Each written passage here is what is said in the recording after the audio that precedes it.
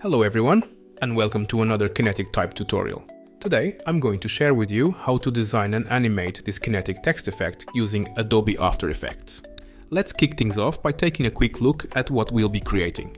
We have the word Sonder, centered, solid, and stable, while duplicate layers smoothly follow with a delayed position animation, creating a mesmerizing kinetic flow.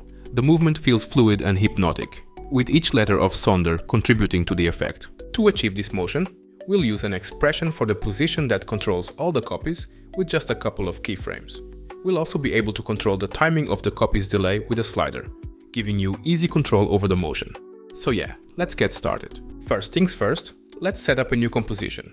I'm going to make mine 1080 by 1080 pixels to get a nice square aspect ratio, perfect for social media posts. Set the frame rate to 30 frames per second and the duration to 10 seconds. Once you've got those settings, click OK. Next, let's create a new solid for the background.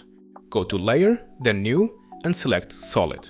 Choose a background color you like and give it a name like Background. Now, select the Type tool and type your word. I'm going with Sonder for this example. Choose your favorite font and adjust the size to make it stand out. Once you've got your text looking good, select the background layer and press Ctrl or Command+D to duplicate it. Then select both the duplicated background and your text layer. Right-click and choose Pre-compose. Give your new pre-comp a meaningful name like Sonder Text Comp and make sure to select Open New Composition. Inside your new text composition, let's focus on the word by selecting the Region of Interest tool. It's at the bottom of the composition panel. Draw a selection around your word to define the area of interest. Then go to the top menu, click on Composition and select Crop Comp to Region of Interest. Now our composition is just a bit bigger than our text, which is exactly what we want. Let's head back to our main composition. Now, align the text composition to be right at the center of our main comp. This will be our main text layer. With our main text layer in place, let's start animating. Select the text comp layer and press Ctrl+D to duplicate it. Make sure this new copy is placed under the main text layer. With the duplicated layer selected, press P to reveal the position property. We'll set our first keyframe here at the beginning of the timeline, ensuring the text is centered. Now move the timeline cursor to 1 second and 15 frames. Then move your text layer downward to create the motion. Select both keyframes, right-click, go to Keyframe Assistant and choose Easy Ease to smooth out the animation. Let's give it a quick preview. It might seem simple now, but trust me, this is all the animation we need to create that mesmerizing effect. Now, let's duplicate the layer we just animated. On this new duplicated layer, we'll remove the keyframes since we don't need them here. Next, we'll add a slider control to our main text layer to help control the delay timing for the duplicates. Select the main text layer, the one on top, go to Effect, then Expression Controls and select Slider Control. Let's set the slider value to 8 for now. Now, it's time to apply the expression to the layer without keyframes. With the layer we just prepared, the one without keyframes selected, open its position property. While holding the Alt key, click on the stopwatch icon to open the expression editor. Here, we'll write our expression. Delay, frames equals, and using the Pick Whip tool, select the slider effect we just applied into the layer above. Now, what's happening here? This line is grabbing the slider control from the layer above. The value on this slider will represent our delay in frames for this effect. By setting this to a variable, we can easily adjust the delay by changing the slider value, rather than diving into the code each time. Next, let's convert this frame-based delay into seconds. So here's the code. Delay time equals delay in frames multiplied by this composition's frame duration, semicolon.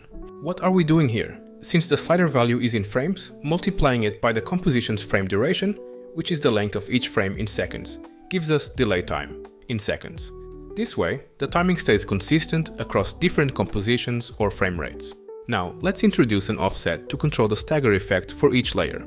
This line says, time offset equals open parenthesis, this composition's number of layers minus index, close parenthesis multiplied by delay time, semicolon. Why this? Time offset staggers each layer based on its stacking order. The calculation thiscomp.numLayers index means that the lower a layer sits in the layer stack, the more delay it will have. Multiplying this by delay time extends the delay for each subsequent layer. Great, now let's specify the layer we want each layer to follow. For that, we'll say target layer equals, and using the pick whip tool, select our layer with the keyframes animation. What's happening here? We're setting a variable, target layer, to point to our layer with motion. This layer's position will serve as the reference point that all other layers follow, applying the staggered timing effect to mimic its movements with delay. Finally, let's use this target position and apply our delay. Here's the line: target layer, period, position, period, value at time, open parenthesis, time minus time offset, close parenthesis, semicolon. What does this mean? This line retrieves the position of target layer, but at a delayed moment in time determined by time minus time offset.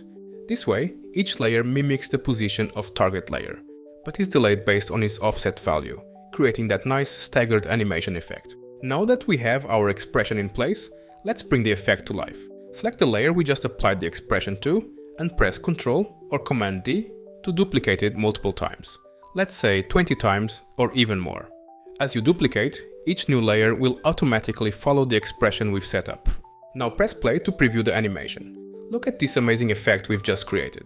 It's fully controlled by those two keyframes on the bottom layer and the slider on the top layer. So yeah, this is basically the structure of the entire project. By the way, if you're enjoying this tutorial and finding it helpful, consider supporting me on my Buy Me a Coffee page. For just $1, you can get access to amazing scripts and working files, and your support really means a lot. It helps me continue creating content like this. Now let's get back to the tutorial.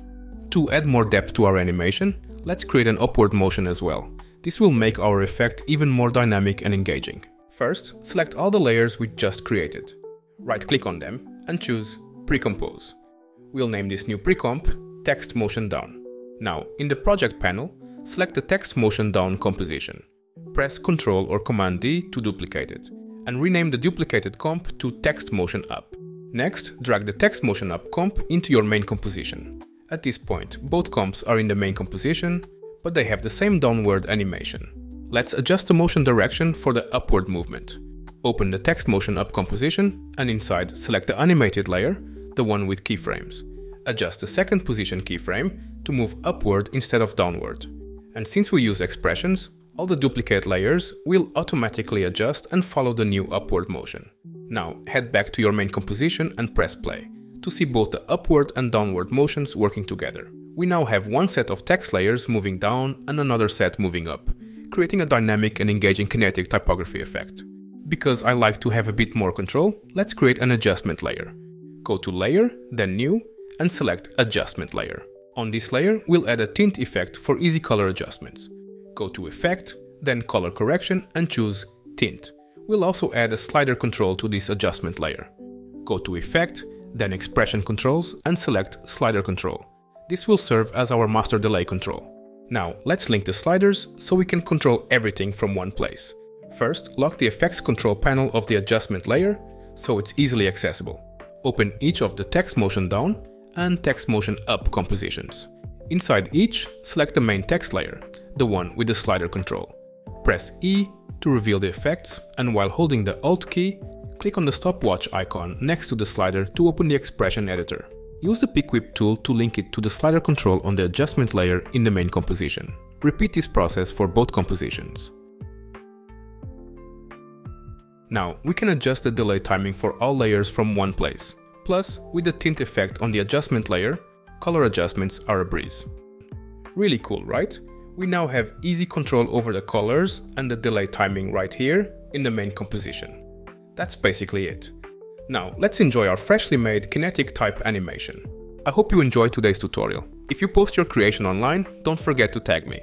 I love seeing your work. And again, if you want to support this project and get access to amazing scripts and working files, consider joining my Buy Me a Coffee page for just $1. Your support means a lot and helps me continue creating content like this. And that's it. Thank you so much for watching, have a great day, a great life, and I will see you in the next one. Cheers.